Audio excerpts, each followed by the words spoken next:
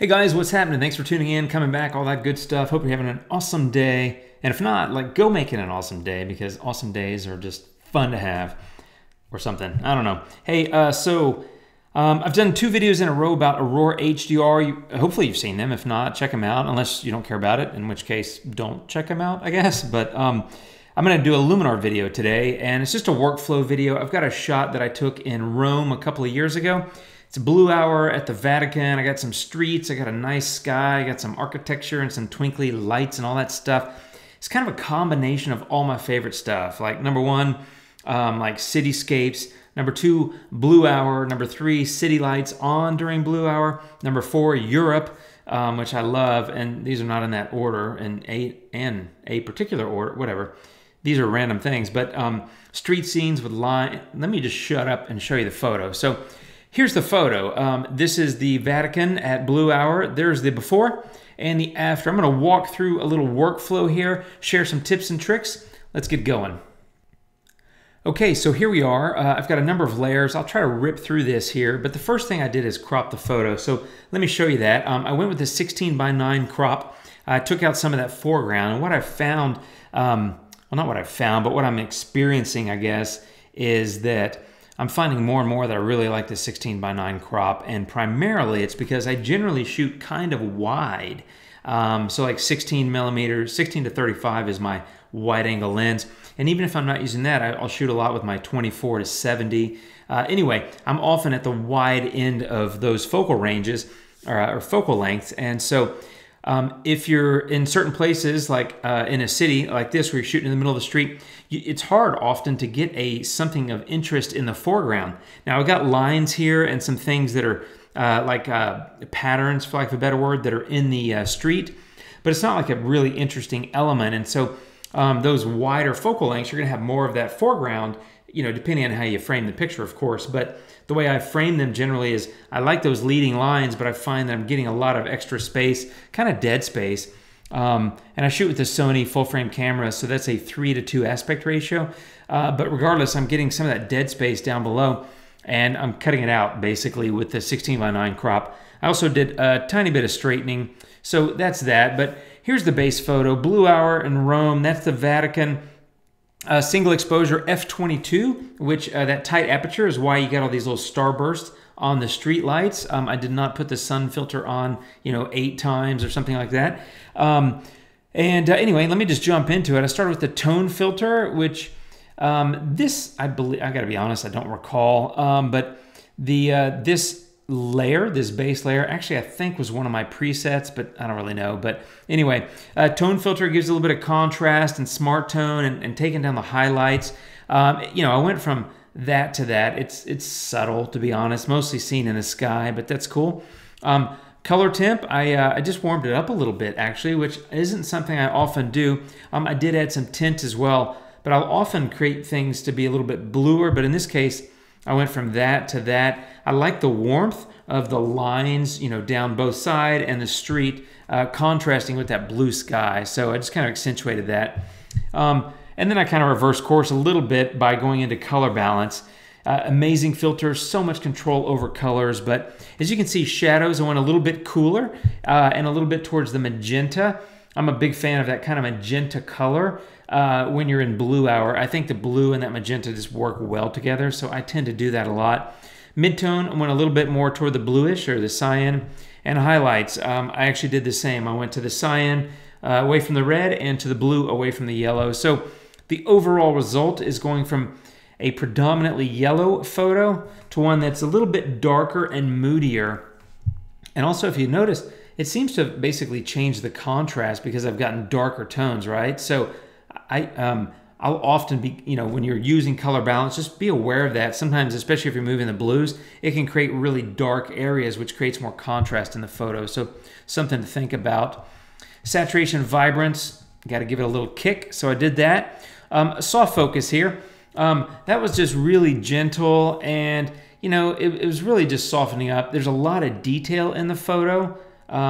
There's before and after, and primarily, so I would say more than 2/3, maybe 3/4 of the photo is things that are subject to having structure, or detail in them, which is not the sky, so everything else, right? I like soft focus because, as the name implies, it just softens that up a little bit. And even though I like to accentuate detail, I want to be selective about it, and I'm going to get into that in a minute. Structure was next, just kind of a global adjustment, but it's kind of negative, right? So it's softer and, again, just sort of taking down some of that detail, because for me, it's really about the lines and the color and the mood that I'm creating, and not about like, wow, that's really sharp or really detailed. I'm not as much focused on that. And then image radiance here. And, you know, I think we've come a pretty good ways. Here's the before and the after, right? So I like where it's going, and I can show you the before and the after. And then this is where I get into using radial masks. I've done this in a few videos, and they're super powerful. I use them a lot. I really like them.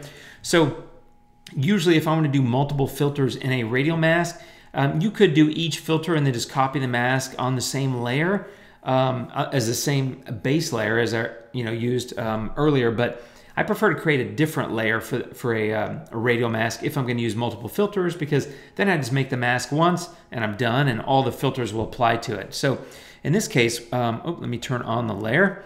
There we go. If you look at the center of the photo, before and after, much brighter and much more crunchy, I'd say, for lack of a better word. So what I did is I did some smart tone and brought up the shadows, added some structure, and actually took down a little bit of the purplish pink that was kind of showing up in that road there.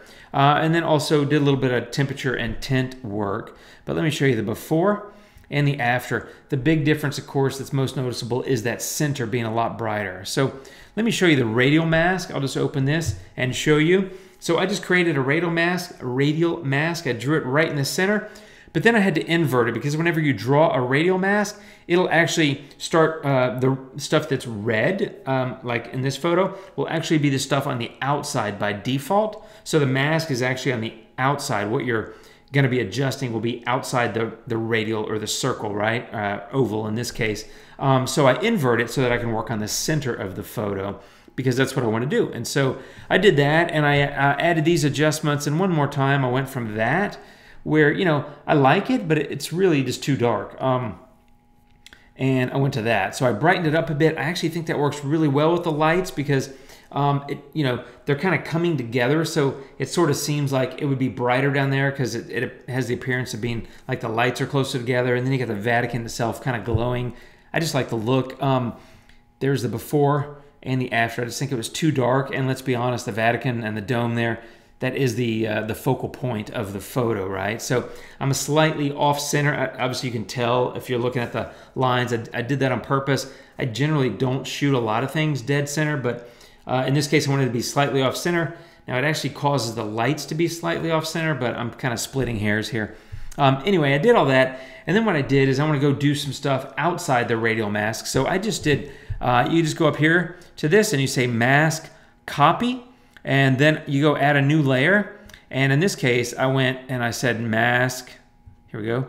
Mask. And I said paste, which I'm not copying it now. I did that earlier. So I'll paste it and then invert it to go back to where it's working on the outside of the photo.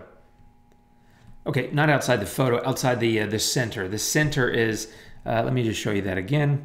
This mask now is the complete opposite of the one in the last layer. So in the last layer, I was working in the stuff that you can see clearly here, the non-red on the previous layer. On this layer, I'm working on the stuff that is in red. That's what, I just copy the radial mask, invert it back, and now I've got the outside that oval is where I'm going to be working. And as you can see, I made a number of changes. I actually used the exposure slider and darkened it to create a vignette. And that's something that you can do with radial masks, is just add the exposure slider, use a radial mask, and then you can just customize the vignette, because it's easy to move the radial mask, shape it, distort it, recenter it, all that kind of stuff. So I'll do that for with the exposure slider and the radial mask as instead of a vignette many times. So I darkened the outside. I added a pretty decent amount of soft focus. If you look, there's the before and there's the after, right? So before, after. It just creates a little bit of that dreamy kind of look. And you know, I'm kind of going for that. I mean, I tend to edit for a little bit of drama anyway. So that's what soft focus did. And then I added some Orton as well. There's the before and the after Orton. It gives a little bit of that romantic glow. And so let me just show you this entire layer. There it is with the previous 2 layers, the base layer with the preset and the adjustments on it, and the layer 1, which had the Radial Mask where I sharpened up, did structure and all that, you know, tone, etc. inside the Radial Mask. This layer, now I added the mask and I worked outside of the center of the photo. So I just softened up the edges, darkened it, and that sort of thing. And really the last step was just a final layer here, just to reduce the saturation a little bit of the oranges and the purple and magenta. We're still getting a little bit of a cast on the street. So if you look at the oranges in the buildings, there's the before and the yellows too. They're a little bit more saturated and now a little bit less, right? So that was it really. So I went from that, not including the crop and the straightening, which I showed you in the beginning, to that, and one more time the sliding scale, right? So it's just something I like to do with cityscapes. I like to add a little bit of mood, a little bit of drama, and using Radial Mask allows you to control specific parts of the photo. In this case, it's the dead center because the Vatican is basically centered in the photo, and that's the focal point. But the Radial Mask allowed me to key in on that on the first Radial Mask layer where I was working inside the oval and sharpening it up, etc. And then the second layer where I was working outside, I softened it up and added some, you know, Orton and that kind of stuff just to create a little bit of drama and romance.